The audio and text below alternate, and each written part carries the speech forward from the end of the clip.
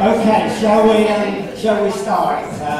Can I first of all welcome everyone here? It looks like a pretty cool turnout tonight.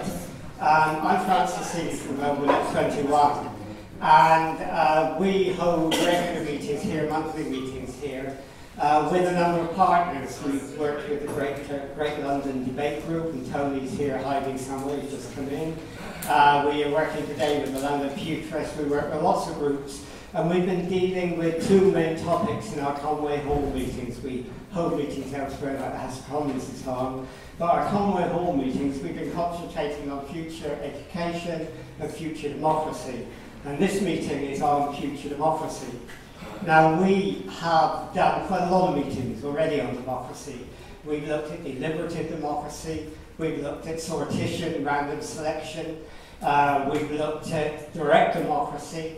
The last meeting we looked at how corporate power can take over democracy. But the one thing we haven't really looked at is how the digital revolution, artificial intelligence, and the era of big data will impact on democracy. Now, we've got three speakers to help us today to go through that. Most of you will know David Wood, who is the founder of the London Futurists. And I know there are a lot of you here tonight from the London Futurists, so you will know him. We've got Indra Adnan here, who is who's a writer, a consultant, network builder, events organizer, and she's interested in the area of soft power, conflict transformation, and integral leadership. And we've got Lena Denchik, who is senior lecturer at Cardiff University in the School of Journalism. And when we did our meeting on corporate power and whether that impacts on democracy, Kirsten Goldsmith, who spoke there, Des Friedman, said, if you're going to do anything on AI and democracy, get Lena. So I told her after, she said yes straight away, and she brought her mum with that, which is great. You know, those are the three speakers. I mean, the age of big data and AI is going to have a real impact on democracy, and often we don't think in what way it is. Some people think it's going to enhance it. It's going to make information better for both citizens and decision makers. Other people think it's going to be controlled by big corporations like Google and Facebook, and therefore democracy is going to be really seriously challenged. And other people, like Alex Pentland in the University of North America, who's written a book called Social Physics, argues that big data might even take over from democracy if we're not careful, because big data and sentiment analysis can find out more about you and me and the neighbourhoods we live in than democracy can and families can. They can know more about you than your husband, wife or partner can. Well, that may not be difficult, but they can learn a huge amount about you, and therefore democracy in this sort of way becomes redundant. And that's the big worry, and it raises a lot of ethical questions. So we're going to look at that tonight. We're going to ask whether sortition, direct democracy, deliberative democracy, all the things we talk about are really not worth talking about, because we're going to lose them anyhow in the age of artificial intelligence and big data. Or is there a way we can regain them for ourselves? Anyhow, we're going to start with Indra and then Lena and then David. They're going to speak exactly for 10 minutes each, and I'll give you when you've got 1 minute to go, and then we're going to open it up to you to join in. I don't know if there are any seats available. There are a few chairs outside, by the way, if you want to bring them in. Anyhow, thank you, Indra, and over to you.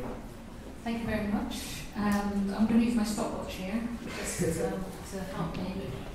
Good evening, everybody. Great to see you. I'm hoping that you're all here because you're really interested in democracy and how to save it. The thing that Francis didn't actually know about me, that I have all these different hats on, and I'm a psychotherapist and a soft power consultant. But in fact, what I've been doing for the last year and a half is I'm running a new political platform. So instead of talking about it, we've started, my colleagues and I, have started to build a different kind of politics. And it's a political platform because in this country, as you already know, there's not much point in starting a new political party because you just get lost in Westminster, you get sucked into the political culture, and that's the end of you, really. So a new political party, a new political platform means that we're gathering every bit of information we can to ask the question, if politics is broken, what's the alternative? And we do three things. We run a daily alternative, we do networking events like this, joining up the dots between all the good people who are trying to save our democracy, and then we run political laboratories in and around the country. So that's just really brief. That's what the alternative is up there. So my question to you, and I'm going to be very fast, 10 minutes, not really used to one, is really to put the human case. If it's man against the machine, what is the man or the woman? What is the human being that is trying to save its own democracy? And that's kind of where I'm going to start. So the question is, have we ever had a democracy? That's a really good thought, isn't it? Because when democracy was first invented, it was invented without the idea that women would take part or that slaves would take part. It was always something that belonged to elites. And we've never really had, as individual human beings, we've never really had that feeling of agency or control over what happens around us or in our country. So maybe we should turn the thing upside down and start thinking about how can we begin a democracy in the age of artificial intelligence? How can we start that? So only 2%, if you can imagine this, only 2% of people in the UK and across Europe are members of political parties. So already, we're in a situation where people are not that interested in their democracy, they're not interested in political parties, they don't know what politics is, they don't know, they're not attracted to taking part. So that leaves about 98% of people who might be up for something quite different. And if you're asking yourself, and you're worrying about the coming age of artificial intelligence, you're worrying about Cambridge Analytica, and you're worried about fake news, then ask yourself, where do you think you've been for these past 200 years? We've never not been manipulated by the elites. We've always been the subject of either propaganda or soft power or, huge frameworks within which we all agree certain things that we never had to think about for ourselves. We already have manufactured consent, which is a term I'm sure a lot of you are familiar with. We haven't had our own minds. We haven't made up our own minds. We haven't used our own sense of agency at all so far. So really, what we're asking you from the alternative is it time for us all to wake up and start to do that? Is that actually what's happening now? Instead of us going more and more passive and losing stuff, is it not the age in which we're beginning to take it back? We could actually completely subvert this question and say, is this the coming age of democracy? And if you're querying my position here, ask yourself, at what point did you actually buy into consumerism, for example? How is it that you managed to agree to spend all your time making money, doing, a lot of us shit jobs, to spend on things we don't really need to impress people we don't really care about? I mean, how did we get into that in the first place? We've been hijacked, we've always been hijacked, and now it's a time for standing up to that. So, and just in case you haven't been aware, the amount of money that continues to be spent by governments all over the world to shape your thinking, to give you their version of events, is immense. Right? We all know that hard power is a thing. We all know how guns and money force people to do things. But few of us are aware of how soft power has always shaped our thinking and shaped our international relations. So countries, national governments, spend billions of pounds putting out propaganda that shapes your thinking about their country. For example, I suppose the most obvious example would be China, who's just in the last 10 years set up 850 Confucius Institutes because it's decided how they want you to think about China. Now, in my view, they're not doing anything bad, actually. They're actually helping us to understand certain things about China. But it's the amount of money that's being spent to make sure that you are thinking the way that you should be thinking. And that's also coming from the US, it's coming from the UK. The UK spends a lot of money on soft power. So much so that it actually rivals the amount of money we spend on hard power. Something to think about. Could we spend that money differently? In order to begin to answer some of these questions, we need to ask ourselves, in this age, it's man against the machine. What is the human being? Ask yourself, This is probably one of the most important questions that you need to ask yourself this evening, but in the course of the next 10 years. What is agency? Right? How do you get stuff done? How do you even make your life better? Have you any idea how it is that you can shape your own environment? If you're not beginning to ask these questions for yourself, then you certainly will be mastered by the machine. And as a psychotherapist, I can begin to give you a clue as to how you should be looking at this and how we've been shaped until now. Probably the most important thing that we don't think about in a constructive way is what are our emotional needs? And the meaning of that question is what motivates us minute by minute, day by day, right? It's something that we should learn about at school, but we don't learn about this. But the advertising agencies and Cambridge Analytica know this very well. They know how to motivate us, but do you know how you are motivated? This kind of information is really important to you, the individual. Because unless you are the person in charge of how you're getting your needs met, somebody else will get them met for you.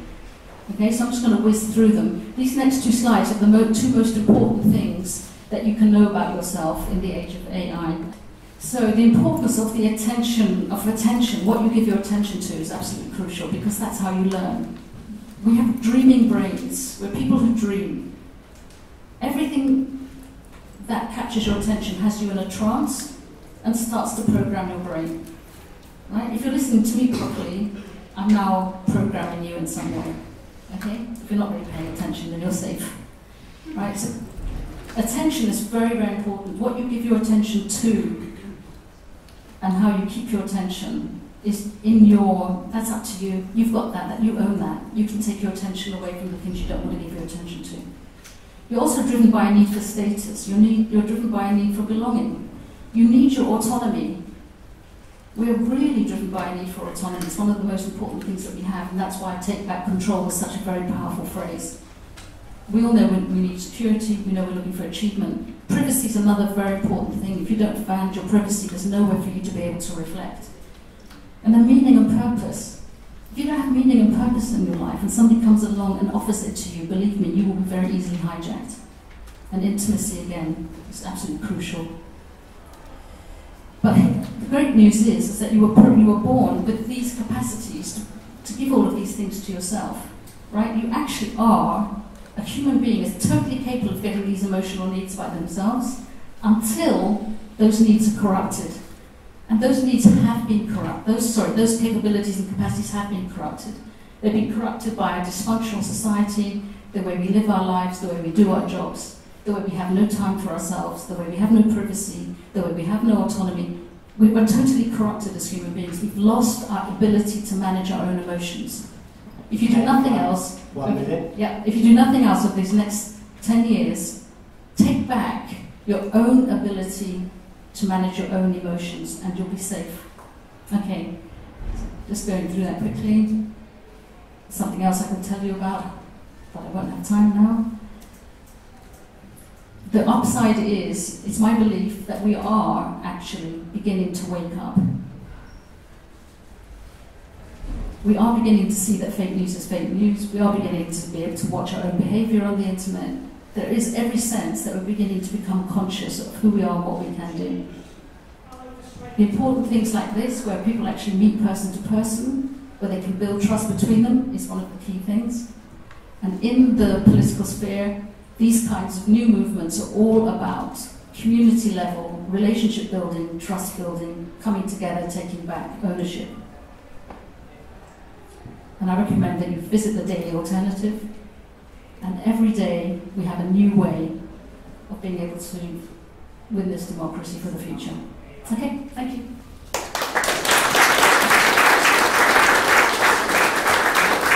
I was just looking to see if there are any spare chairs, but I don't think there are. So, are you okay?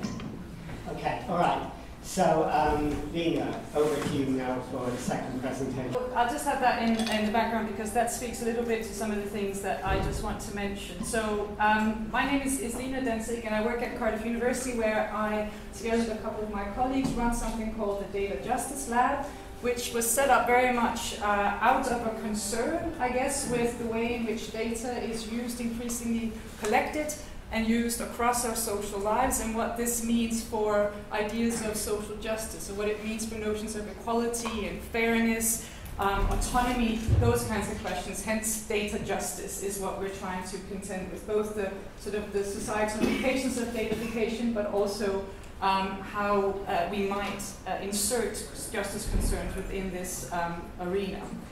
Now, so in this answer to this question as to whether democracy is going to survive in an age of big data and AI, I would say that currently the way that these technologies are being advanced is, I would say, a threat to democracy. The nature of these technologies and the way that they are being developed, I think we do need to be concerned about, both in terms of the democratic process itself, as well as in terms of what democracy actually means in terms of equal representation and participation in society.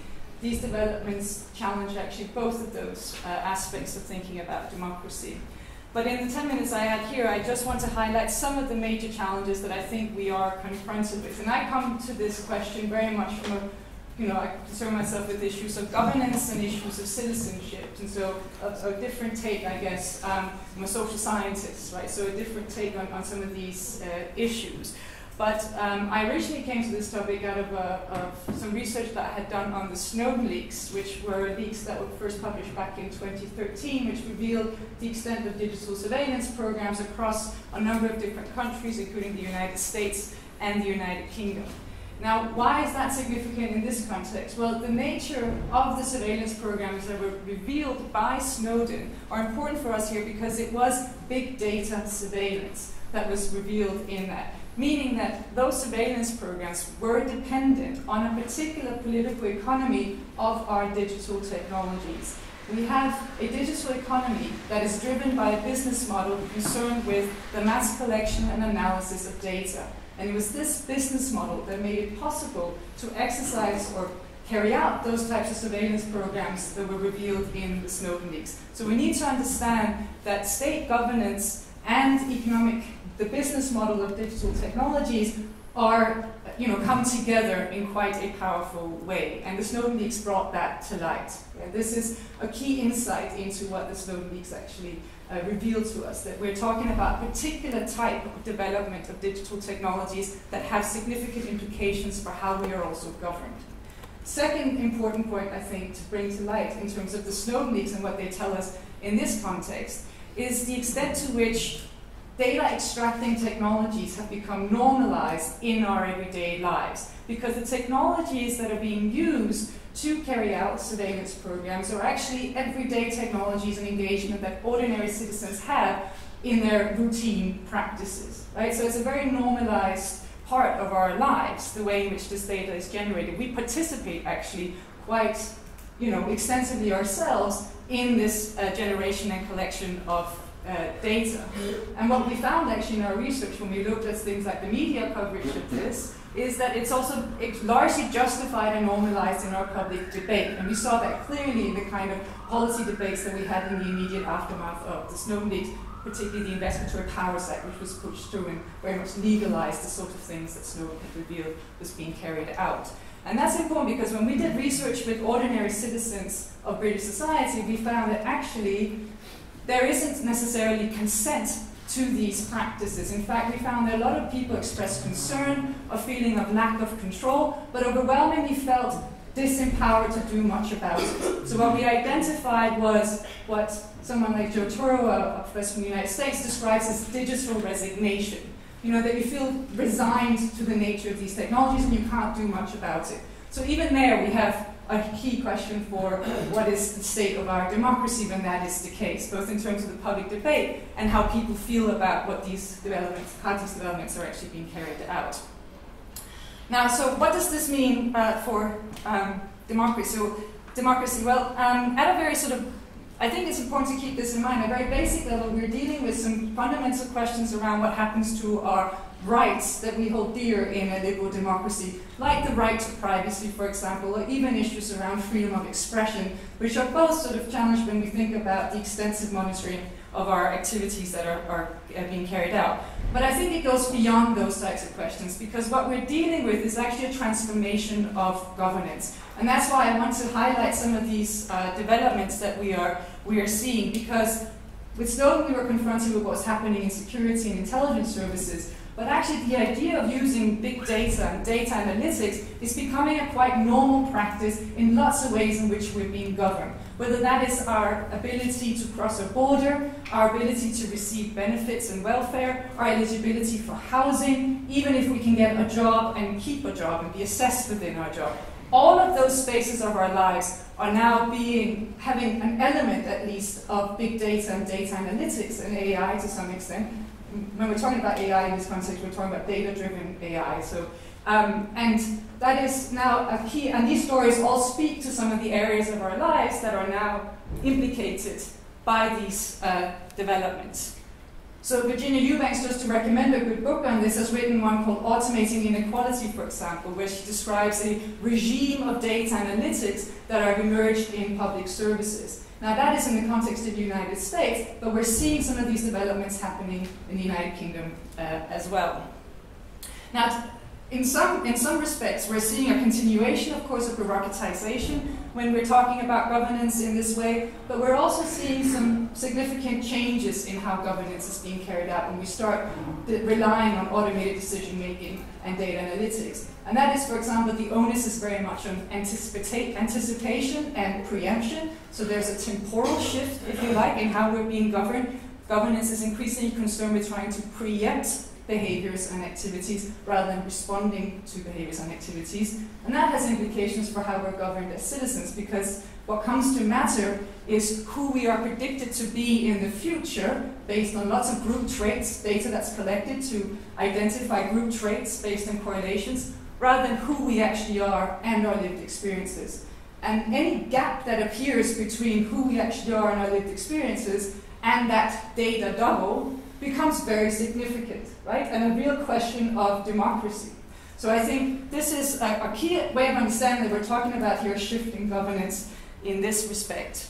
Beyond that, of course, a lot of these technologies, we talked about corporate power before, these technologies are overwhelmingly developed by private companies who then contract with government agencies and provide these technologies. This becomes a key question for us, not just in terms of the power that these corporations have to categorize, classify, sort, profile, and ultimately govern us. So we have here also a real power shift in terms of where does governance lie with the integration of these technologies.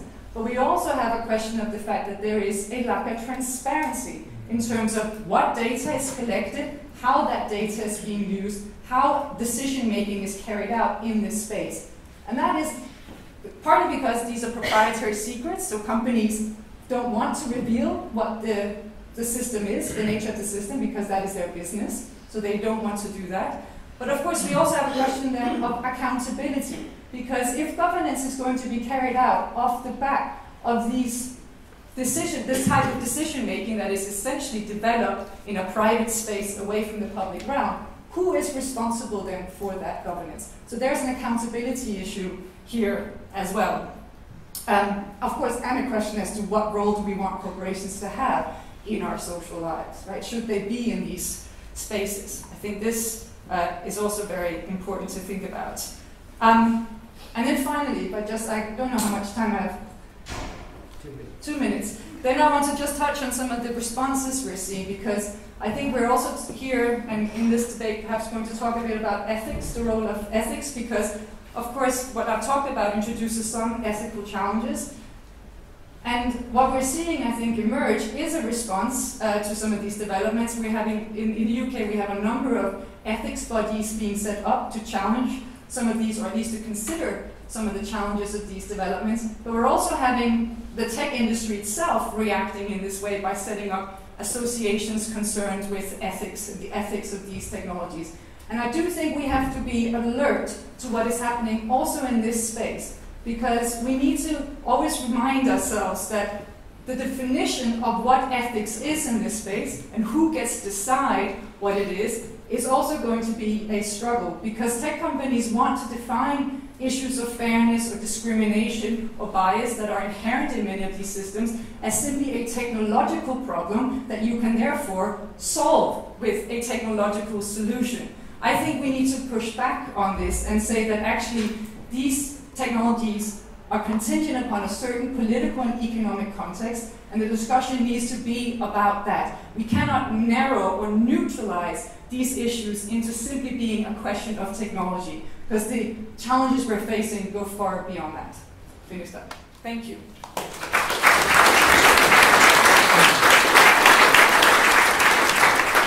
Okay, thanks. That was a great speech. That was two great speeches and really opened it up for us. Anyhow, David, now you all know David, most of you know David, he's spoken many times and done the Futurists, and he's got the challenge of doing this in 10 minutes.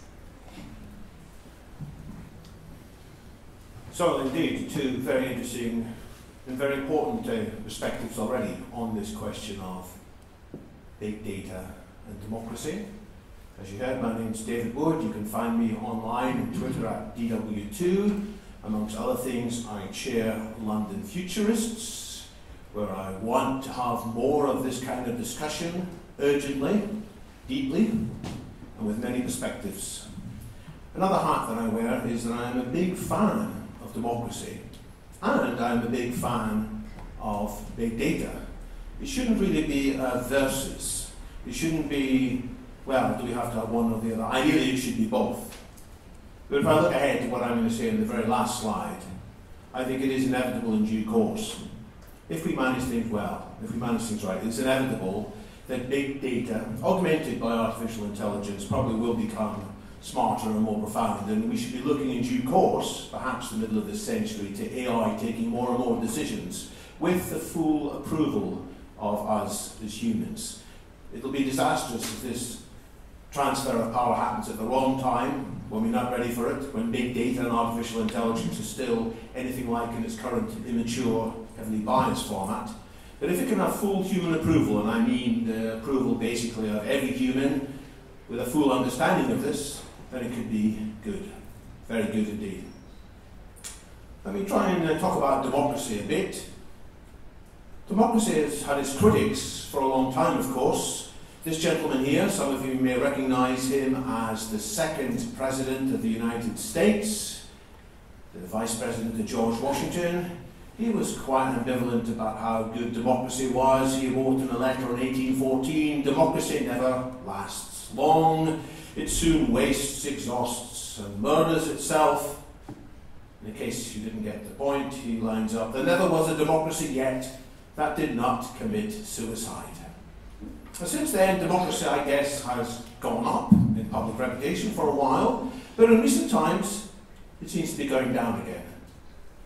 If we look at figures from the Human Values Survey, what's happening here is different countries around the world, people have been asked the question, how many of you agree that a democratic political system is a bad or a very bad way of governing your country? And each different country, the figures are arranged by decade of birth, and by and large the older folks think that democracy is pretty good and important, but increasingly young people, in some countries, there's the USA, it's more than 20% think it's a bad or a very bad way to govern the country. Why are people disenchanted with democracy? Well, I think we all know the reasons. We see that the outcomes of democratic votes seem to leave a lot to be desired, and we think, well, somehow the voters have made decisions without having a really good understanding of these issues, in part because voters aren't that incentivized to do deep research. It's not like when you're trying to buy an expensive product, you spend a long time figuring out what the pros and cons are. Here, most people think their votes don't really matter that much anyway. They're living in a safe constituency, and anybody they would like to vote for, they're not on the ballot box. So people aren't incentivized to vote that much. And then there's the other drawback of democracy, which is that voters are often bribed, directly or indirectly, by promises and tax handouts and other things that politicians do with an eye on the short term, when perhaps it would be better for all of us if they had more of an eye on the long term. So it's no surprise that many people around the world, not in every country yet, but in more and more countries, are saying maybe democracy isn't the best way to manage things. Maybe we should take a leaf out of what? China. China, they don't mess around. They take the decisions which are best for the next 10 years. And there are some people in America. I saw there was somebody called Donald Trump who said, you know what Xi Jinping has done? Maybe we should do the same thing and elect a dictator for life. Now, I am a fan of democracy, a big fan of democracy. I think it's important to understand what's so important about democracy. And I like what this gentleman here, Tony Benn, said, who spoke many times in this building, Conway Hall. He was a member of Parliament for nearly 50 years, with just a short exception. He had a phrase about the importance of democracy. It's all about being able to get rid of the people who are currently in power. If you can't get rid of the people who govern you, you do not live in a democratic system. And it may be that the people we vote in start off with being great parliamentarians. But after a while, there's this thing that power tends to corrupt, and absolute power corrupts absolutely. So Tony Benn continues, no one with power really likes democracy. That's why every generation must struggle to win it and keep it, including ours. And why is democracy so important? In part so we can keep pushing people out of power when they have gone past their sell-by date. In part, as in the words of this gentleman, Joseph Rayner Stevens, who probably didn't speak at Conway Hall or his predecessors, although he had sentiments that would have fitted in here fine in the 1830s. He was a supporter of Chartism. He has a nice turn of phrase that the democracy, the question of universal suffrage, is a knife and fork question. It is a bread and cheese question. Unless people have the vote, they will not have the other rights that come with being an equal member of society.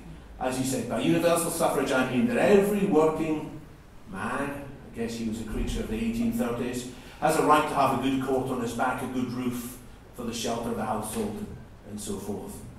But as I said, democracy has not been living up to that particularly.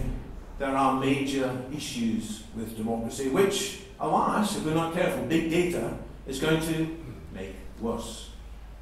We're ending up with entities that are too powerful to be removed from power, despite the fact that there seems to be a system of elections which allows some changing of the guard. So people point to big finance, the banks that are too big to fail, big corporations. It used to be the big oil corporations as well as the big banks, now it's the big tech corporations. Can we really turn them off or dissuade them? Eisenhower, the former general who became the president of the US, talked about the military-industrial complex, which, if we're not careful, would be too big to control and would escape democratic oversight, and there are many other complexes. Media titans. And then, as I mentioned, there's the case of good Democrats going bad. People that initially we're very happy to have taking decisions for us. We like what we do until it's too late, and then it's no longer within our power to remove them. And then increasingly in this decade and the next decade, it's the tech giants who are taking decisions increasingly based on their surveys of big data and AIs. Could big data come to our rescue here? In principle, yes. In principle, big data should be allowing open data access so that all the information which is there is not just kept for a few large corporations or a few powerful politicians to keep. It should be available for public review. It should be organized in the manner of Wikipedia to enable collective intelligence. Ideally, AI will alert us when we are having the wool pulled over our eyes, when there is fake news. Just as currently when I'm typing a document, my word processor will helpfully underline in red the words I'm misspelling. In due course it will underline purple perhaps the things that I'm saying that are factually incorrect and the things others are saying. 2 minutes, David. So that's the positive potential. But there are vulnerabilities too. And this big data analysis, if it doesn't go to the citizens as a whole, can, as has been referred to by the previous speakers, could become the basis for people manipulating us in ways even more extensive than before. So if I summarize, where we are today I sometimes call politics 1.0, in which politics is far from perfect, democracy is often captured, the regulations that apply to new technologies is often out of date or poorly administered by politicians who are out of their depths. And electors are often out of their depths too, so it is hard for us electors to make decisions. But if we had the technology driving a better politics, sharing more data, sharing and understanding, we could end up with a real wisdom of crowds, real-time fact-checking. We could have artificial intelligence boosting our human systems of artificial intelligence, and we could end up with enlightened electors and increasingly enlightened politicians who will have to respect a higher calibre of discussion. But at the same time, there is the risk that that same technology could be used for ulterior motives, ending up with mass surveillance, mass distraction, government by the 1%, for the 1%, electors deceived more than ever before. We've moved from the current situation of mediocrity, not to where I think we should reach, which is a world of insight, but instead increasingly to a world which we are alas seeing of anger and violence. So if I summarise, if I look at 3 timescales ahead, the next 1 or 2 years, perhaps the next 5 years, a medium scale timescale, 5 to 15 years, and then a 15 to 30 year period, we could in each case see either bad use of big data and AI or good use.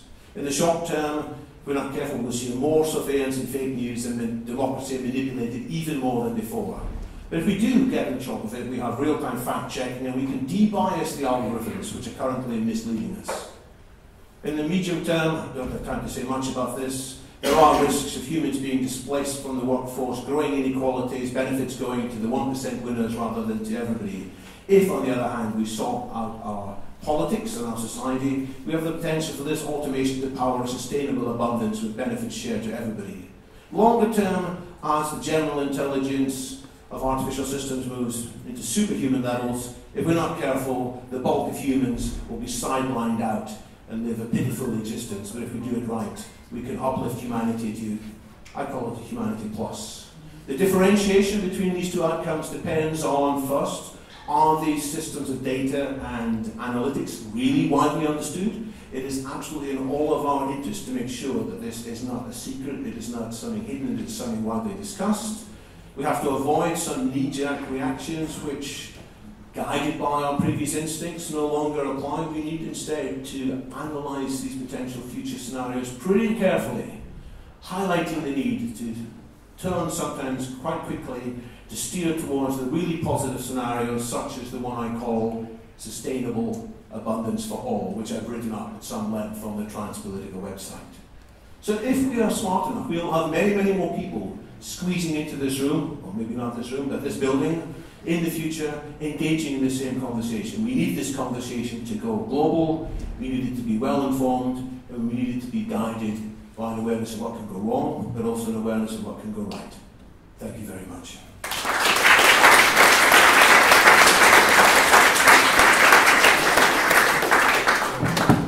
Okay, we're going to open it up now. I'll come over here and use this, and maybe you can share this between you. Right, let's put this down. Yeah, this is where we open it up to everyone else. We'll have a couple of 2 or 3 rules first of all. One is I never ask people to ask a second question when there are people with their hands up still and haven't asked their first question. Secondly, if you do ask a question, please don't ask any more than a couple. Don't ask 5 or 6, so you take time away from other people. Finally, if you want to make comments, that's okay, but please, please don't turn them into speeches, and then we can give everyone a chance. So they're rules of fairness more than anything else. Okay, so we're going to now open this up for you to take your part, to have your say, to ask questions, to make comments. Who's going to be the brave person to start? Okay. I suppose do it. My name is John Preston. The word in my mind is the word reform. And to get from the world we have now into the world they're describing of AI is going to mean a lot of reform. A, how we control AI and how we develop democracy to keep the people in touch with it. As a recent talk, I contradicted the speaker because I said it's almost a law that institutions find it very difficult to reform themselves. So I'm putting the word how back into your minds, and I'm interested to hear your answers. Okay, well let's take that one. I won't take everyone for each question, but the idea of institutions reforming themselves is difficult, and if you have Google and Facebook and Amazon, how the heck are you going to reform them and do really what you want, have accountability? Let's take that with you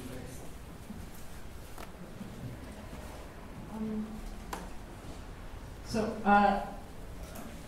First of all, I think I don't understand. If we're going to have genuine, so I agree that there is a real problem for a particularly public sector institutions to feel empowered to challenge the terms upon which they have to integrate these technologies, and that is a real issue. And one of the reasons for that is because we're dealing with monopolies, as has been pointed out. So I think we should have one thing on the table, is we should break up these companies. They should not be allowed to be monopolies. Secondly,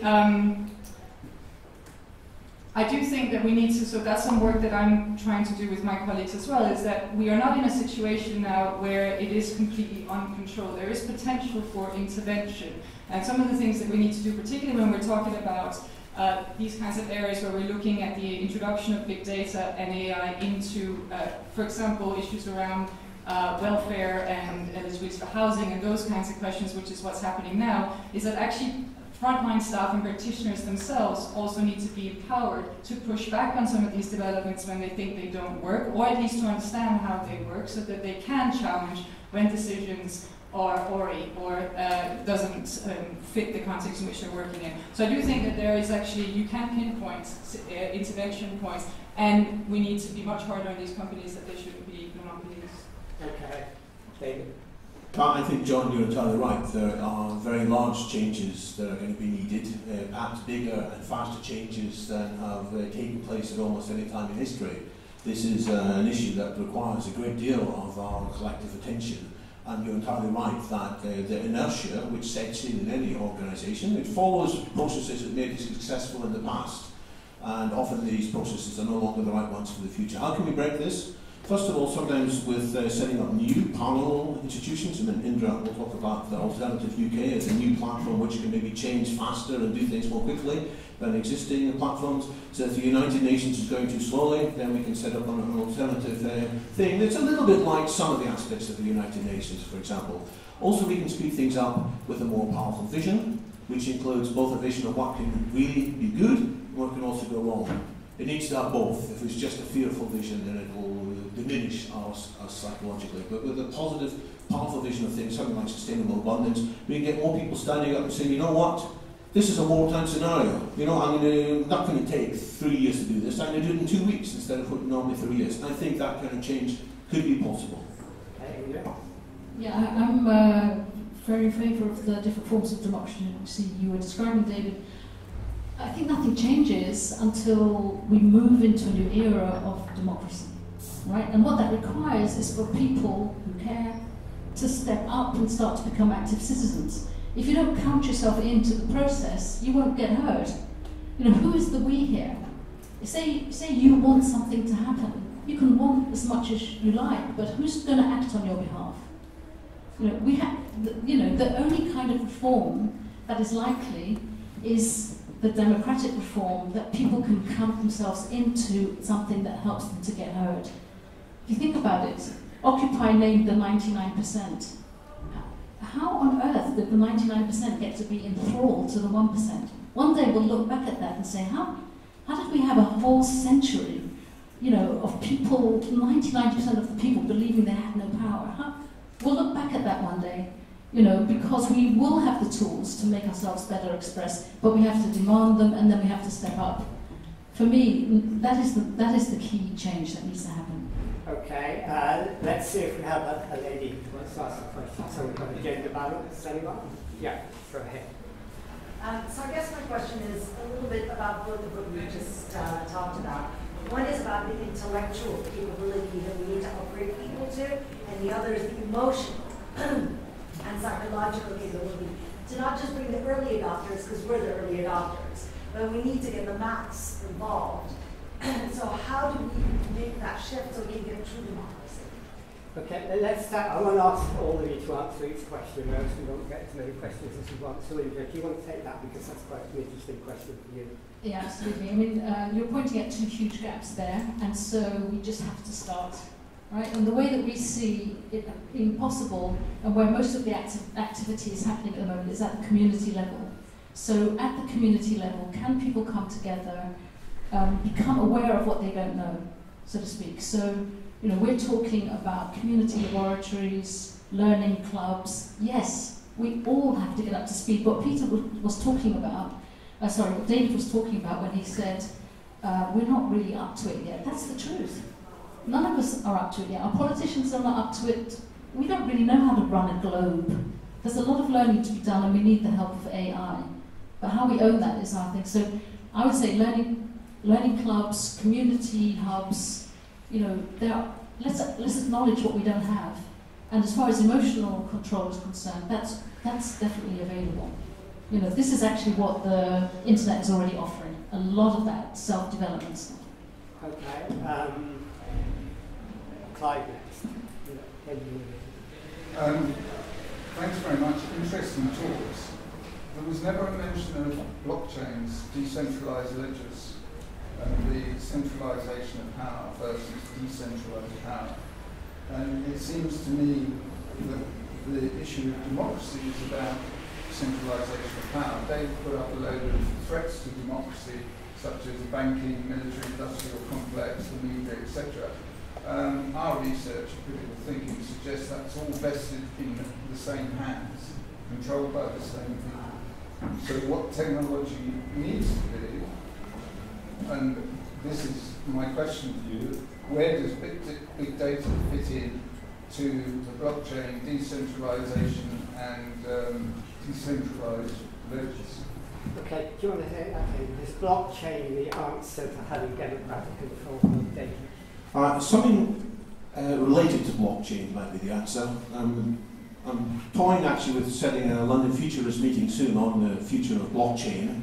I haven't quite decided whether it's appropriate to bring members out on a sunny Saturday afternoon in the middle of the summer to do that or not, but many people ask. I think that we're still at a very early stage in understanding blockchain. I think 95% of the claims that are made for blockchain are false, but maybe 5% of them are true. And it's figuring out what that 5% is true. I am absolutely in favour of sharing data and avoiding data being hidden and wrapped up, and I'm in favour of algorithms being shared as well. I'm not yet convinced that all the libertarian instincts of the initial blockchain community are entirely appropriate. I think we need some elements of centralised control too. I'm not opposed to centralised control, I just want that centralised control to be democratically administered rather than happening without any state at all. Okay, I mean, Neil, did you want to say something? I'll just say, so there's an interesting, Barcelona is an interesting case for using blockchain technology to try and facilitate more democratic participation and decentralized control. So I think there's definitely some interesting things happening that we could probably learn from in that space. I just wanted to say on the awareness and literacy question, because I do think we have to be a bit harder on these tech companies because they deliberately obscure some of these processes. I mean, privacy agreements are pages long, etc., etc. I mean, this is a deliberate act for people not to be literate in this space. So I think we can also force them to be much more transparent about their practices. We do have data protection regulation in place that demands some of these things. We could push that further. So I think the literacy element also needs to come from demanding those who hold this power to make themselves more visible and transparent. So it goes both ways. Okay, David, if you do anything on blockchain, I'm sure we'll be interested in that. We're going to do a webinar, I think, at some time on blockchain and digital health, which is an area that's developing. Okay, you had a question.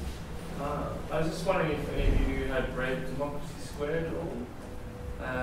If not, it's a book that talks about the principle of the book is democratizing democracy, and one of the applications that someone is using in Australia is using a smartphone app called, I think, MyGov or YouGov or something, to send legislative bills to an app which people can then vote independently for. If they need any more information or depth, they can click on links to research that, etc. So they have all the information at their fingertips.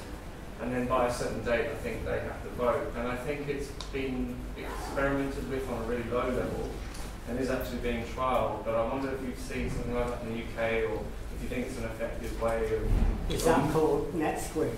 Sorry? Net squared, did you say? I think that's called democracy squared. Democracy squared, yeah. And I just wanted to get your opinion on whether you think that's a step forward in trying to return power back to the people on the voting block. So I'm not familiar with that particular book. I've just looked it up. Democracy Squared: A Digital Revolution That's About to Democratize Democracy. Authors John Barnes and others. It looks interesting. It's the kind of thing I very much would like to see happening. I do see many of these initiatives starting with a blaze of good enthusiasm, then running out of steam, in part because it's hard work, in part because there isn't a commercial business case to back them up often, and people then start working instead on apps with a more commercial flavour, which is a great shame. I think public funds should be made available to encourage this kind of thing. I will look that book up. You were nodding your head, Richard, sorry, you know something about democracy squared? I'm going to take it as a principle of faster democracy, liquid democracy. And there's a lot of liquid democracy experiments going on, and I think let's experiment, let's keep experimenting, but it shouldn't happen without the counterpart, which is more meeting and more relationship. You know, most of our mistakes are coming from our disconnectedness, us are not really understanding each other, how things work properly. And I'll give you a little bit, there was a survey done recently about how people see each other, so value surveys, and 60% of people here think that they are compassionate people. But when asked about other people, they think that at least 60 to 70% of other people are not compassionate. So this is the sort of stuck that we're in. We've been convinced by the media and by our political narratives that other people are dangerous and unfriendly, even though we're not. And so there's quite a lot that we have to awake from. This idea of the other is, you know, it's the absolute key to a more successful democracy. So if we just try to rely now on pushing buttons, we're not going to get to that part. And that part is key to a better democracy, which is more relationship, more understanding of each other and the human being. Okay, is there any, yeah, Lee? On that point, it has always been that humans sort of are distrustful of other humans. And I feel like with big tech companies and big sort of media online, it shows more danger. So how do we get to a place of compassion for each other when I feel like technology is making it more compassionless? If you want to take that because you've been dealing with big companies, and how do you equate corporate control with individuals having compassion? Yeah, it's difficult because it seems that is that a question of big data or is that a question of something else? I'm not entirely sure. I mean, it's, I don't know if I have a particularly, how we become more compassion, how we express more compassion to each other is not something I've done particular research on. I don't know that I can speak to that particularly, but I think it's more of your kind of area. Okay. Yeah. Just a quick add-on, isn't it really? I'm not sure we have to become more compassionate towards each other. I think we have to realise that we are compassionate for each other. That's a very different thing. And that if we don't come into some sort of relationship with each other, we won't discover that. I mean, most of our discoveries, political discoveries, since we've been doing our alternative, is the humanity that is really out there. And that technology could divide us from each other further, because it's just about opinion. Right? Opinion is not the thing that brings us together. It's meaning, purpose, belonging, all these other things we're looking for. So opinion is not enough to build a democracy. But it could be really useful once we have got that kind of relationship with each other to have great means of sharing our thoughts and feelings. 20 seconds for me. I think our instinct to trust isn't always universally good. It can be misled and misused. So rather than saying trust is the most important skill or attribute, I'd say the ability to build trust and then verify trust. So Reagan's phrase, trust but verify, is actually very important. We need better mechanisms to build trust and then verify. And if we can do that, then many of the gaps that frustrate progress might be overcome. Okay, gentleman at the end there. There's a blockchain. Yeah. Trust. Okay, can we take the gentleman over here? He's had his hand up. bit of a devil's advocate question. In my adult voting life, I'm now 68, I have never had a local councillor for whom I voted, a local council that I voted for, an MP that I voted for, a government of the colour that I voted for, or a head of state that I voted for. I don't live in a democracy. Anything's better, including anarchy. Okay, well, we'll take that as a statement, and Terry, you can have your hand up. Yes, I went to the doctor the other day, and usually they ask to see me, not the other way around. And after all the blood tests and this health check, they said, Mr. Lone, there is a 14.4% chance that you will have a cardiac event within the next 10 years. And I thought, what does the 0.4 mean? And the reason I tell this story is because nobody, I don't think, tonight has questioned the usefulness of huge amounts of data. You see, if X amount of data is of a certain amount of use, it doesn't follow it's 10 times X, it's 10 times as useful. And I've written down 3 words that the various speakers said. He talked about compassion, he talked about disconnectedness, and I've forgotten the exact words, but I think in your talk you talked about the difference between our lived lives and what the people with power want to imagine us doing with all the data. My question, 91 years after Heisenberg first raised this, are there limits to measurement? Is the whole obsession with big data silly? Okay, I mean, Nina, take that, but also take it with that point I made right at the beginning, that big data means you have a lot of data and some may be useless, but big data also allows us to measure what people want better than democracy. If you have so much data coming through Google, Facebook, Amazon, and you analyse it, you know what a neighbourhood wants better than if they vote for it, and better if there's an opinion poll. So I think I think there are 2 points to make. One is I do think that we need to, there's something called what is the value of quantifying social life? What counts as social life? And I do think that we need to question the extent to which, because big data can only capture what can be measured. So it also therefore cannot capture a huge amount of complexity in our lives. And if we're going to start relying only on what can be measured to make decisions about incredibly complex social lives, we are missing something, right? So that is one point. The other thing is to say, AI in particular is not about simply extracting information, it's about optimization, meaning that it's not just about a representation of our lives as they are, it's about shaping us in a particular way, right? So it's not just about gathering information, it's also about shaping behavior. So we have to see it in both those terms. So these systems are optimized to get you to behave or activities to be in a certain way. So that's why I'm critical of it in a more sort of, I guess, philosophical sense as well. And I take your point that there are things outside of what can be measured. So how do you respond to that, Indra? I mean, if big data is about shaping behaviour, how can you shape your own behaviour? Yeah, I mean, I just agree with the general trend of that discussion, because we've always been that way. I mean, that's what I was trying to underline at the beginning. You know, it's not new. You know, we've lived in a public space in which the people with power have been shaping us until now. That's why we do the things we do mostly, I have to say. If you look at what kind of decisions did you make? Did anybody ask you if you wanted to do your O-levels, your A-levels, your GCSEs, you know, whatever it is called today? No. You know, we always have been shaped and decided for by someone that doesn't ask our opinion. So this is what, you know, I think what I'm trying to say is we can really turn it around and think about, you know, this moment and this era as the first time that we could start to have a democracy. It's the first moment. And sorry to the gentleman at the end, in terms of you never voted for, the sorts of, you know, new things that are going on now at the local level are exactly addressing your question. You know, because only 30% of people do actually vote for a local council. 70% of people don't.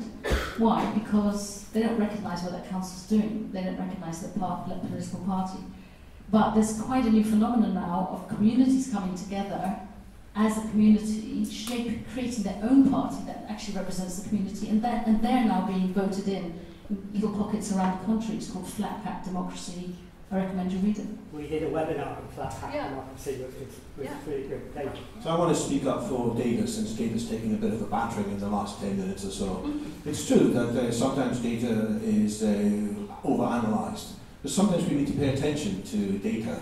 For example, when David Nutt, the former chief advisor to the government on drugs, when he pointed out that riding a horse was much, much more dangerous to your health than taking cannabis, when he pointed out that alcohol was a much more dangerous drug than, I think, LSD, and the data, he had data to back him up, right? It wasn't just instinct or wishful thinking. And that's the kind of data that should be taken into account. There are many myths in society, not just myths about drugs, but myths about all kinds of things, which good data undermines. And Stephen Pinker's excellent recent book, Enlightenment, in which he looks at vast surveys of data, points out there are many wide misunderstandings. And we don't need to go into the second or third decimal point, it's just often an order of magnitude. So that is the data which should be more widely shared. Information about the power of the tech corporations, the fact that they are now the wealthiest corporations in the world, something they weren't particularly keen for us to know. So that is also data that should be raised up and highlighted. And then, of course, we have the decision. So what? But unless we have that information, we will be taking our decisions totally blind. Rather than, we should not just operate on our instinct. We need the wisdom of data together with the wisdom of humanity. Okay. I was just say, data and big data is not the same thing. I mean, I rely on data for my research also. Big data is about predictive analytics, so that's the key thing. Okay, Mr. Edward. Just had a question, I guess, mainly for the gentleman in the middle, about he listed a number of threats to, or massive challenges to actual democratic life. And I was intrigued whether on that list of threats like big corporations or all the rest of it, a big government, say, based somewhere in Belgium, might be one of those kind of threats, taking power more away from people towards a larger institution. You are not introducing Brexit into this, are you? Big government. Big government is absolutely a threat. Many times governments have started well-meaning and then they've ended up constraining innovation and straitjacketing people. So we need to have a vibrant government. I'm not a fan of big government. I'm a favour of the right size of government that's well-informed and has democratic oversight. Okay. Any ladies who have not asked? Lady back here. Thank you very much for interesting talks. I think I'm kind of back in the pro-data camp, I suppose. So my point was sort of related to the Australian phone app, and also the point raised that perhaps sometimes voters aren't motivated to research everything about every issue that we're voting on because there's so much information, everyone's only got so much time. So my point is that is it not possible to perhaps envisage a future where AI can be used to empower voters in so much as what AI is really good at is lots of repetitive stuff. So in my research area of material science, some AI technologies have been developed that can process thousands of research papers and then extract information on making materials. So similarly, could we not envisage a future in which AI could be used to make a situation where you can't be politically manipulated and you can't be lied to because all the information is there and knowledge is power? Okay, David, you take that. How can AI be used to empower people? So there's something called liquid democracy, which may or may not be covered in that book about the Australian circumstance. Liquid democracy is when you give your vote or your representation not just to one person but to a group of people. Currently today you end up with one member of parliament who's meant to be representing you in all things, and you might agree with that party on one or two of their policies but not on many others. How do they know which of the policies you really care about or not?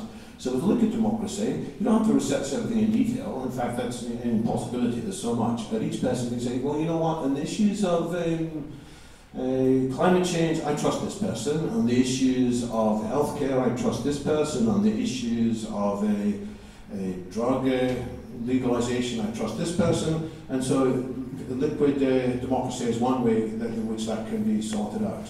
So that's one step in the right direction. How would liquid democracy benefit from AI? I don't understand that connection. So AI is also able to analyse arguments. So this is, you're right, it's moving on to the next step. So AI is maybe, not today, but in due course, it's going to be able to point out flaws in reasoning. Not just it's going to be able to say this fact is dubious, but it's going to be able to say, well, this person has made this argument. Actually, this what he has said is correct, and this what he has said is correct, but this conclusion does not follow. And it's going to throw in other things into that mix as well. So it'll be a little bit like the spam detection mechanism that we already have. Sometimes you're about to click on a link and a bit of our software says, don't click on it. You may think it's from your best friend, it's not actually from your best friend. So the AI in the future will, I think, be acting as a guardian angel in that sense. Very dangerous, of course, because it's not really a guardian angel. If it's a demon disguised as a guardian angel, it'll lead us further down the garden path. But if we can get it right, and we can really trust it, we can figure out by ourselves it's something we should trust. The best piece of technology we have, in my belief, is the human being, right? And that hasn't been really explored, for all its potential at all, right? So we should always keep that in mind when we're looking at what's on the horizon. You talked about people not having enough time. Or not perceiving to have enough time. Or perceiving not to have enough time, but in reality we don't have enough time. We expect ourselves to work at jobs 10 hours a day. We don't make time for these things that really matter. So if you're looking into the future of the 21st century, there's a lot of important blocks that have to change. One of them is to be able to have more time to do the things that matter. And and in that time that we have, we should be able to learn more. But I just want to draw your attention to one other thing, which is citizens' assemblies. It's a piece of technology, I don't know if you're aware of, which allow groups of people to deliberate, very difficult, thorny problems, political problems. And they are chosen randomly from a community or from a country, like citizens' juries. And they spend time deliberating over a problem, getting all the information they need. Maybe not everyone will have the time, but the citizens' assemblies model is a very good one for using human wisdom to solve difficult problems. We've also done several webinars on citizens' assemblies and the abortion campaign, and I understand that as well. Yes, I'm probably going to upset quite a lot of people. First of all, I think it's unwise just to consider AI as democracy. I think that's to consider AI has an impact on all sectors in the way we work and play together, particularly education. I think that is the starting point of how you start to get people to start thinking critically, for sure. Every bit of data you see, you suspect, and you think about it. Why did they say that? Who said that? And what are they trying to tell you? So you start thinking for everyone. I'm not talking about the top 10%. The 100% of people must be trained, know themselves, to be able to think critically and do everything else. Also working together, and that is very critical. Capitalism. You cannot really consider politics democracy without considering how you generate wealth. That is critical to everything. And I believe this is where AI can be a huge benefit to us, for sure. We should all work together in partnerships, be it public or private. Partnerships, transparent partnerships, work together. And finally, and the big one, is we have to change the way we do democracy, because we don't do it well, for sure. And you mentioned citizen assemblies. Okay, they're a bolt-on to a system of democracy. What you need to do is get a citizen assembly in Parliament. They're the ones who make the decisions. That means the end of politicians, as we know them, and the end of voting. That is an AI can assist in all those things, and that's what we should think about. Well, if AI can assist in all those things, that's great, but Nina is a social scientist. How important is it to develop critical thinking as a way of bringing AI into some sort of perspective?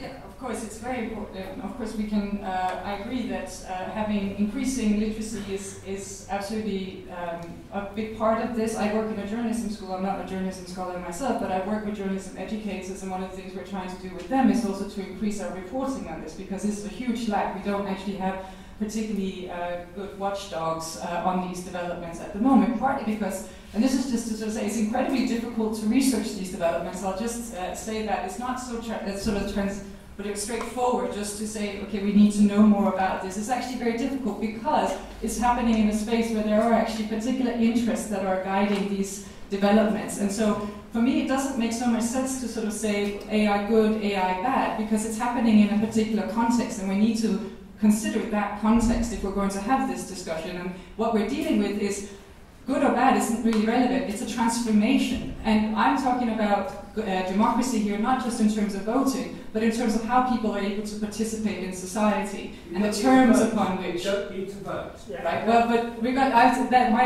understanding of democracy. By the way, I'm a Swedish citizen, so I don't vote in this country anyway. But I think that sort of my entry point into this is what are the terms upon which people are allowed to participate and be represented in society, and that is what is transforming. And so yes, of course we can have AI for good things if we want to look at it in these terms, but it's happening in this context that we're dealing with in today, and that's what we have to face up to. So I think that's where I come at it from. Okay, this lady here.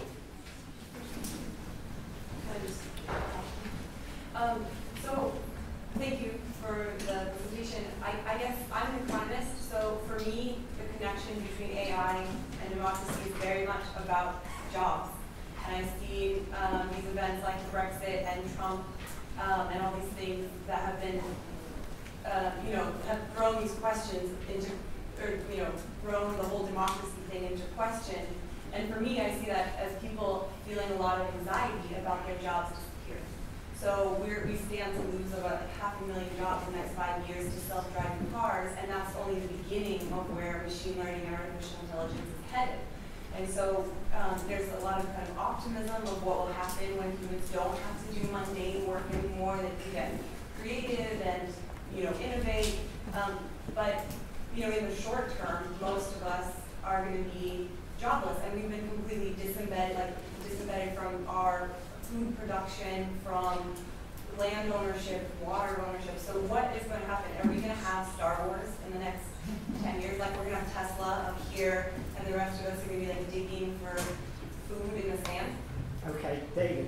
Are we going to have, because of AI, a huge underclass, a majority of people possibly, with no jobs or very few jobs, a big economy, real problems then of social stability?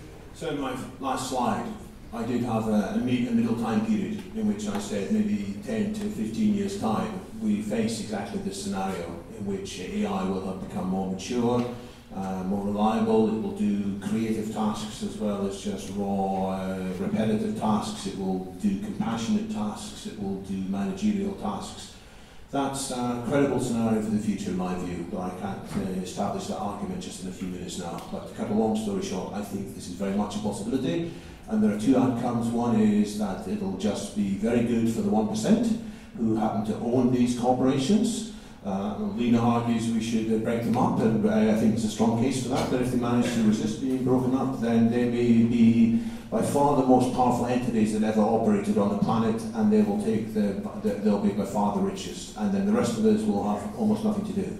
But we can also see this huge possibility as being more like the Star Trek economy, which is that there's no need for money, and that things generated by automation will become cheaper and more affordable. It won't just be a basic income, it'll be universal prosperity for all. It's not going to happen by default. If we continue on the existing trajectory, as Lena said, we'll end up in a very dissatisfying outcome. And the further we go down that track, the worse will come for really all of us, and we will have possibly the biggest social alienation ever.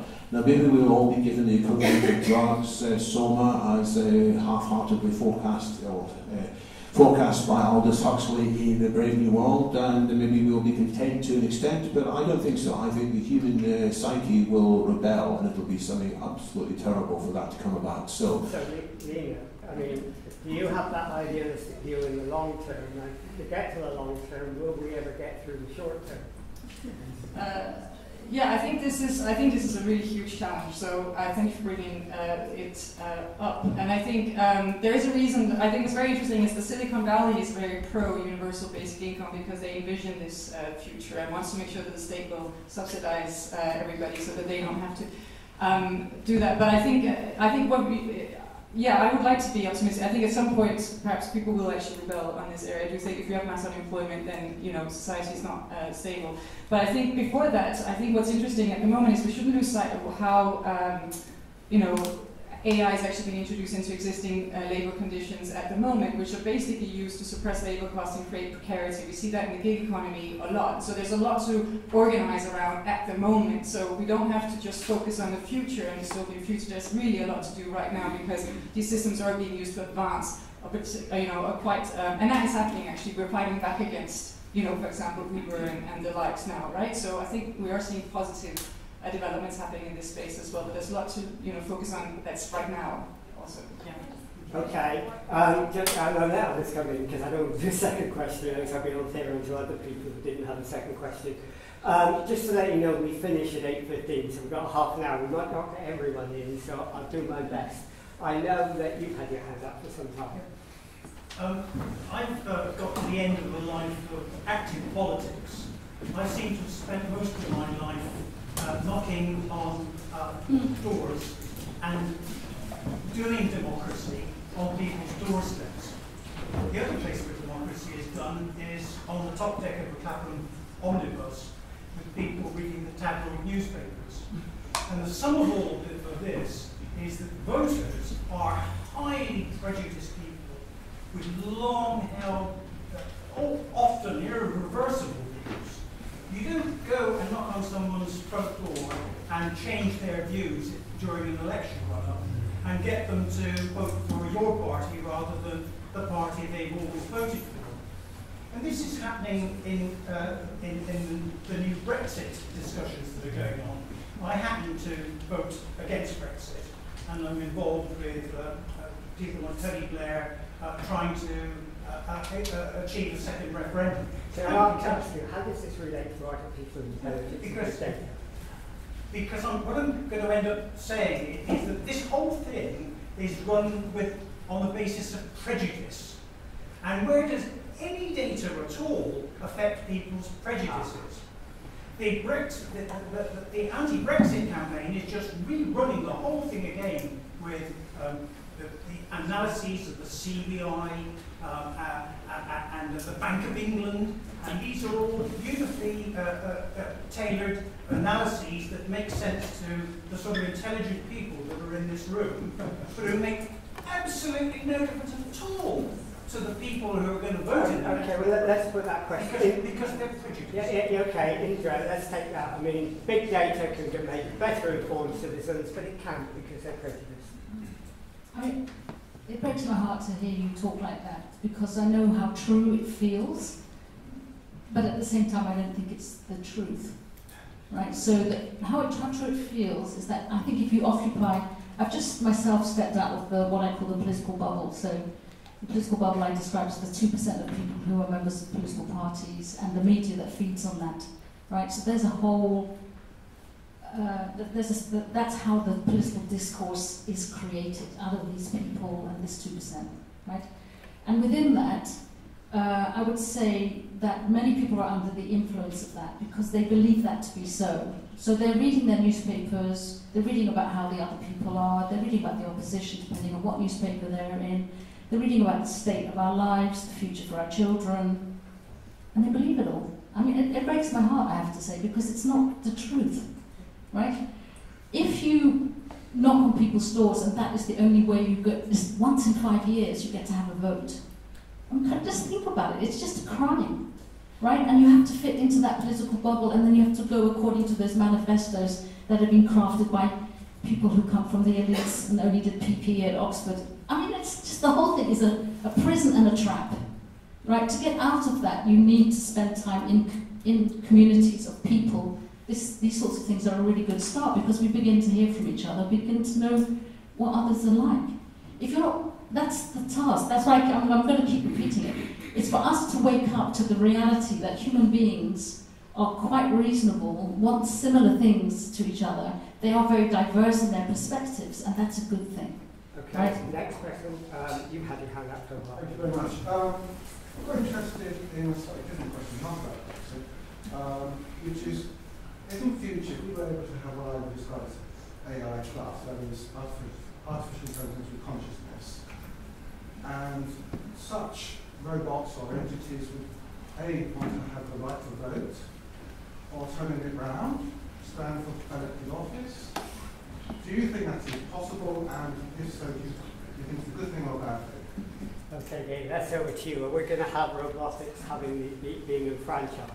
So that's the kind of third time scale I talked about. So there's the short-term issues, which are very important, and they're here and now, and we need to act immediately. Then there's the medium-term issues of potential loss of jobs and wide scale. And then there's the kind of middle of the century, perhaps, perhaps sooner in some scenarios, perhaps later in others, in which AIs exceed us in any way and potentially can then explain to us about consciousness. And the hard problem of consciousness may be solved by an AGI, and it may be able to tell us whether or not it is conscious as a result. I don't think these vastly super intelligent AIs will interact with us. They won't be sitting alongside us, wanting to vote alongside us. The difference between them and us will be like the difference between us and mice, you know?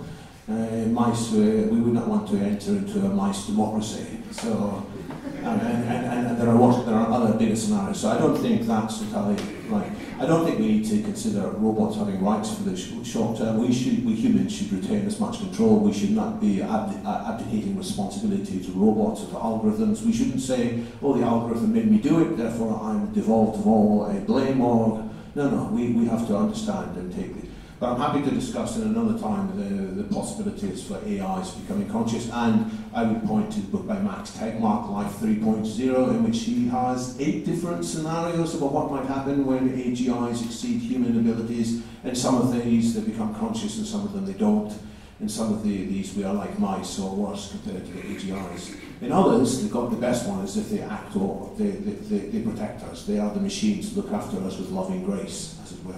Okay, is there a lady who hasn't spoken? What's the question? Over here. Do you think that as we improve artificial intelligence, human intelligence deteriorates?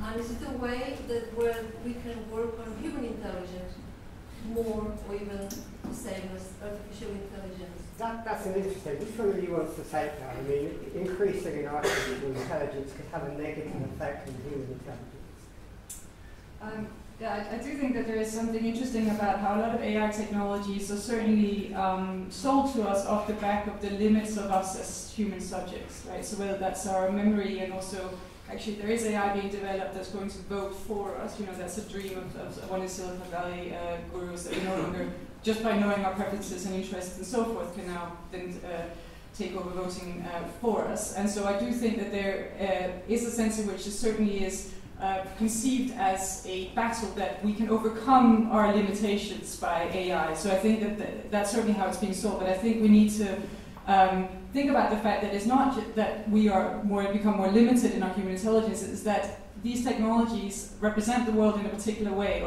or you know, understand the world in a particular way. And so it's a different kind of society, a different understanding of human life that's being pushed through with this. So it's not a limitation of human intelligence, it's I guess a configuration of what social reality is. Okay, Alina and Mary, let's take the two of you together. There's an area that I don't think's been talked about at all. I'm sure you'll tell me if it's all irrelevant. But how can we influence what's going on closer to us? Are we members of organisations? Are we using technologies to enable people to partake in decision making? And the technology's there that's not being used. You know, the software and websites is there, and it's very, in my experience of the things I'm involved in, it's not being used. People refuse, they're frightened, they want to sort of have everything to me and then out again. They don't want to have people talking to each other. And a very banal example, I go to exercise classes because I'm elderly. And the centre manager came in one day and he said, you can't go to these classes anymore because they're going to be funded unless you fill in this form. And this form was asking us all of the normal data, name and address and all that, how old we were when we were born, how long we've been involved, and also things like, what is your sex? Is it the same sex as you were when you were born? And what is your the ethnic minority, and all those things which make you sort of feel really queasy. How do you describe yourself?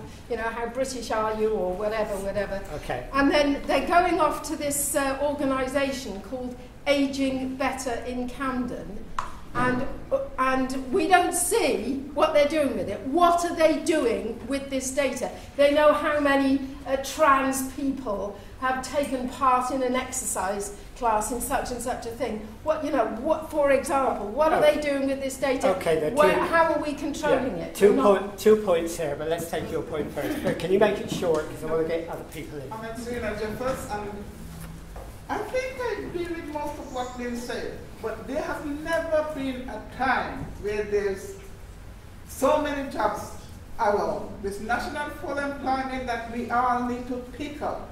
Because if we don't pick it up, can you imagine London with all these millions of people out on the street, no food, nothing to eat? We need to have a national debate, really debate about what, as human beings, what do we do? Okay. No, I mean, the first point, I mean, 2 interesting points. One is, do we know whether technology has been used good enough in small-scale micro projects? And secondly, how do we know how the data's been used? Transparency. Maybe you could deal with the transparency, and you could deal with the first question. Well, I mean, I think this is a really important point, and I think it's something that we're also very interested in our research, because you point to 2 things. First of all, that there is a kind of logic that you need to collect all data that is being pushed through, that this is the way that you need to understand at also borough level, and it puts a huge burden on a lot of people who have to constantly provide data, right? So we have to recognize also that we're being burdened with this rise of big data and AI. And that's also important because I think you're right, in terms of the consultations that happen with citizens around the implementation of these systems is really lacking. And I think this is somewhere where at local community level, which is something I'm already very interested in pursuing, is where we should be intervening, because there needs to be much more impact assessments. How does this impact on people? How are this data being used? For what purposes? And is that a useful thing to be doing, or is it just because we think we need to be in bed with tech companies, right? So I think those are really important interventions to have. Okay, and Indra, are we using technology, AI, big data, and that at the local level, at a community level? Not yet. Yeah, I mean, we're actively looking for better what we call social tech stuff that helps us to come together. I mean, I think what the meetup tech is fantastic. But it's been around for a while now, and so what's the next level? But I feel the same way as you do. There's a need for us to be able to own our data. There's some sort of... We're not using what's there. We're not using what's available, hardly at all. Exactly. The technology that's available, okay, groups aren't using it. Okay, go ahead. Yeah, because they don't quite trust it yet. And also it's in the hands of people asking you questions, but you could surely be able to ask questions back as well. Okay, let's get, let me see this gentleman here. Yeah. I'm really enjoying it. I have a question. At the beginning here I was quite a bit against big data and artificial intelligence, but now I'm kind of more for it, because from my perspective, what's got here, right now we're standing in front of a revolution, which kind of the closest parallel can be the Gutenberg revolution appearing to a printing machine, which basically had the result the loss of a huge jobs of the people who were before that copying books. And also, my question is, but also this Gutenberg printing revolution led to the appearing of the protest, religious war and so on. So what we should do in order to adapt our societies, not to get into our future civil war. Okay, so David, how do we adapt? Well, I think the analogy is good. We are living through something equivalent to the Gutenberg revolution, or rather I would say we're living through probably 20 Gutenberg revolutions in parallel, because it's not just one revolution with the discovery of the printing press. It's genetic editing, it's artificial intelligence and big data, it's understanding the brain as never before, it's the creation of quantum computing, it's self-driving cars and so on. And how do we deal with it? We need to draw on the best resources of humanity as never before. A good way to do better foresight is to do better hindsight, to understand what went wrong in the past and what indeed went right in the past. And it includes mapping out the scenarios beforehand, thinking about them objectively. Initially thinking, wow, but then thinking, oh, hang on, maybe this wouldn't be so good. And vice versa. Some things that initially might frighten us, if we think about it more calmly and dispassionately, we might think, actually this is a world in which we want to go to. So we need to have these discussions about future scenarios, and then we have to work very hard to achieve the good scenarios, and that involves setting out a vision. It also involves political action, because there are many vested interests who for various reasons don't want these better futures, and we have to fight hard to transform these opponents, where possible, into collaborators too, by showing the bigger vision. Okay, Toby? Yes, I'd actually like to follow up directly to that comment with a question. It's kind of perhaps a recurring theme here, which is that centralization of power using AI is okay as long as we can hold it democratically accountable. And this term, this golden term of we, has continuously been invoked. We have to get better at holding technology accountable and so on. So my question to the panel is, who is we exactly, and how should we be organised when political parties represent less than 2% of the population? Who's going to organise that? Who's going to manage that? Who's going to oversee it? Who's going to hold it account? Otherwise, who's going to do all the things that democracies do? Okay, let's take each of you. If we would have short answers, starting with Lena. Who is we?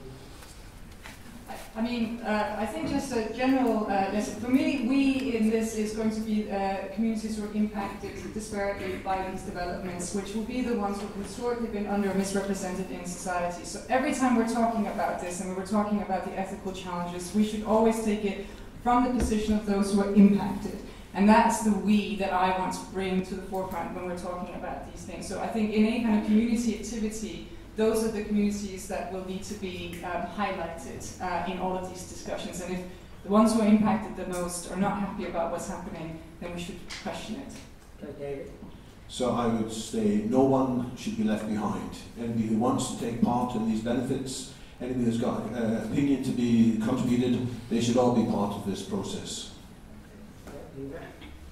I think it's a very important question, and it's something that I feel has to be forged. I mean, there isn't really a we in the current democracy because parties tend to talk to the nation. And when they talk to the nation, they're talking to individuals who are reading newspapers and receiving the messages that way. So we're sort of atomized right now. We have to forge we's. The way that where we see it happening is mostly at community level. There are a lot of community level initiatives that are bringing people together. And the task is to try to get as diverse a stretch across the community as possible for that to actually represent that community. So, I'm going to plug what we're doing. We do these political laboratories and places where we bring people together to meet each other, literally. The hard work of getting to know each other, that's what we call it, has to happen. And so that then you can forge citizens' networks. They don't exist right now.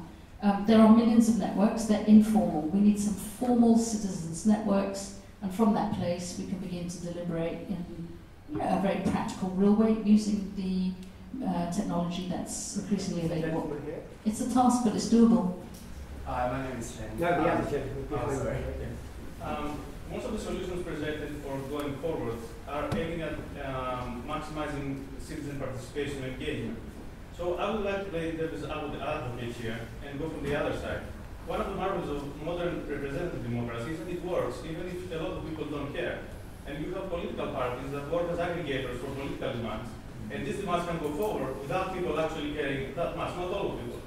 So I would like to ask a slightly provocative question. Instead of being scared of systems that infer behavior based on powerful systems that infer behavior based on aggregate data, can we think of the system as a tool in which we can improve the way that political demands go forward, instead of in order for the citizens to be shared without actually talking? Okay, let's take this gentleman here. My question actually is on quite nicely. What do we think of the potential of using data analysis to be informing gradually more predictive models of our reality?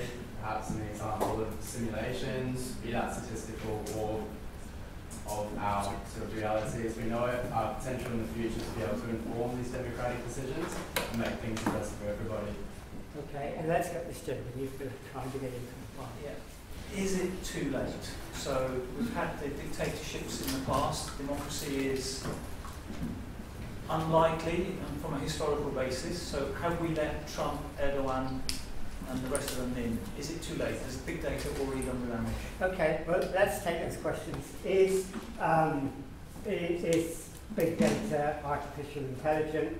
a master, or can it be a tool that can be used for enhancing representative democracy, creating more predictive models? Or have we created a world where we're developing now a new type of authoritarian democracy, such as in China and Turkey and so on, where big data can be used to be the master and not the tool? David? I'm a big fan of the kind of representative democracy you mentioned, in which people are comfortable with the decisions being taken for them by elected leaders and doing data extrapolation. But it must be with the consent of people. People must know what's going on. They mustn't feel that they're being excluded, that data is being sucked from them without their agreement and participation. So the potential is there. But there's also potential for these algorithms going wrong. We've had the algorithms already making mistakes. I mean, occasionally sat-nav tells people to go the wrong way. Maybe it tells you to go the right way 20 times in a row, so you trust it, and then you end up in the back of beyond for some reason. So it could be much worse if we have a driverless government leading us. So we need to have humans paying attention. Are we really going the right way here? Oh no, we're not. Let's disengage the sat-nav for a bit and go back to something else. Is it too late? No. There's plenty of reasons for optimism. There are lots of great democratic initiatives around the world, even in America, even in the UK. So, but if we are sleepwalking much longer, I don't know how much longer we've got. If we sleepwalk too much, maybe then we'll regret it. Okay, Lena?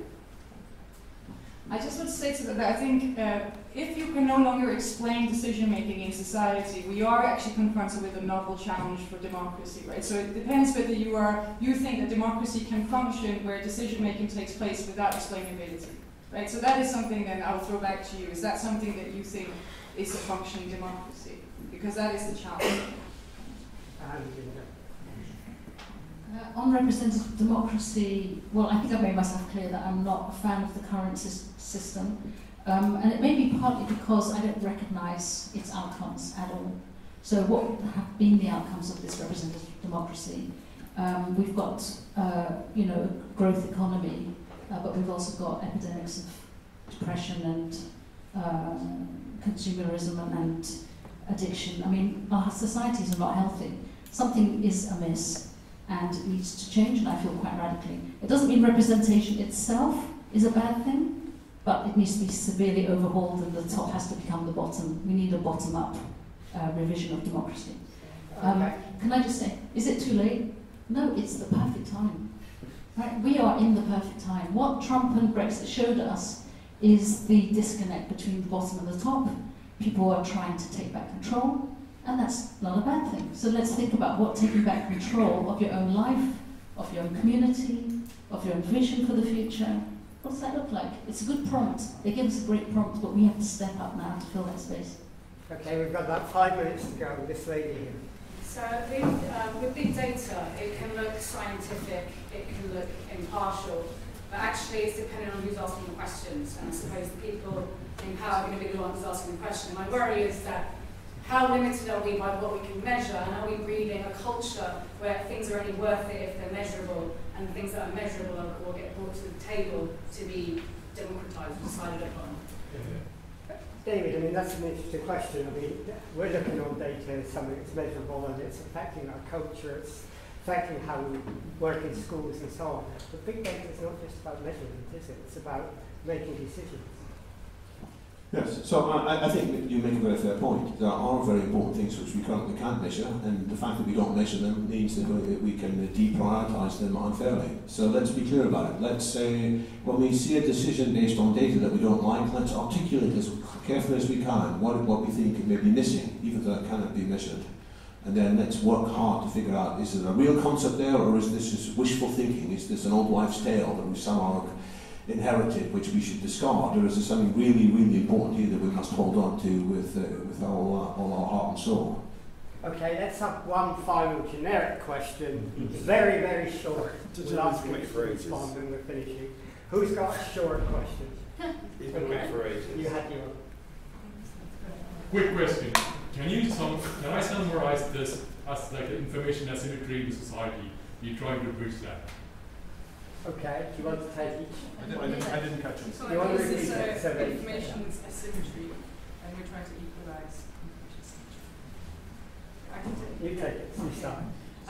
So I do think the nature of big data and AI in our society now is premised on a fundamental asymmetry, not just of information, but of legibility. We are legible to a number of organizations and governments, and they are not legible to us. So it's absolutely premised on a power asymmetry that should be equalized. So in that sense, yes.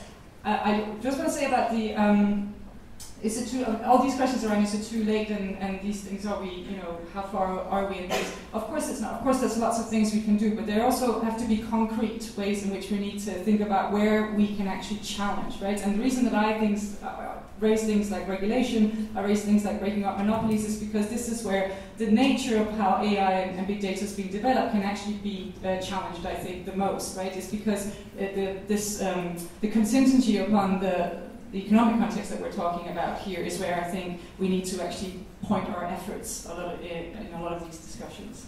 Okay, David, do you want to make a final point and maybe respond to this idea of symmetry? So this discussion is going to continue for sure. One way it's going to continue is at an event on the 6th of August, Monday the 6th of August, which is probably 3 weeks tonight. So you read about it on the London Futurists website, where there's a more formal debate that Tony is co-hosting with me, where we'll formally debate whether we think a digital dictatorship might be a better way in due course of running society than democracy. The exact motion to be determined. In terms of the asymmetry, yes, there is asymmetry of information that has all kinds of bad consequences. Can we get rid of it totally? No, but we should maximise, we should work hard to explain things and bring more people into the discussion, because we'll often get surprising insights when people are brought into the discussion, and they'll make us wiser and smarter as a result. So let's not use the asymmetry as an excuse to try and limit the conversation. Instead, let's build on it. I mean, your brief summary? I mean, I take it as a philosophical question. You know, yes, asymmetry. Is there always more that we don't know than what we do know? Yes, there always is. There are so many asymmetries that we're trying to address all the time. And one of the things, I'm just going to put this in because it hasn't been mentioned at all. One of the great asymmetries is what is in the public space that is due to the power imbalance of the 20th century. You know, how much of the public space, everything we're talking about, really been defined until now by men, right? And so what we're arguing about is still a culture and a structure that was defined in the 20th century. Right? The reason I talk about people coming back to their communities, because in the communities there's a little bit more balance between awareness of what the women put in and what the men put in, which isn't at the national level and not in the public space. So if we're looking at asymmetries, you can find your new balance, you can find your new manageable space, first of all personally, and secondly at a community level, and then you can be doing it peacefully. Okay, thanks. I'm glad you were... I'm glad you ended up on that point, because tomorrow night we're doing a webinar on women and public space, which fits in nicely with what you said. I must have known. You must have known, absolutely. Anyhow, I mean, thank you everyone. I mean, thank you London Futurists for being involved with us. Conway Hall, we're Global Net 21. You can look us all up on the meetup site. We're all on the meetup site.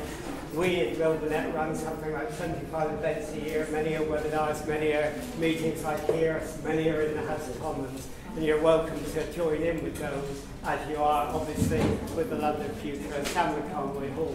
Thank you for all your questions. It's been really great. And I'm so pleased no one fainted. This is a hard one there. So, you know, I hope you join us again. In September, we're going to have a little planning meeting of the meetings we're going to do in the future at Conway Hall. And I'll talk to Dave about that in case any of you want to be involved in that, as well as our people, so we can discuss it. But thank you for attending, and I hope it's been an enjoyable evening.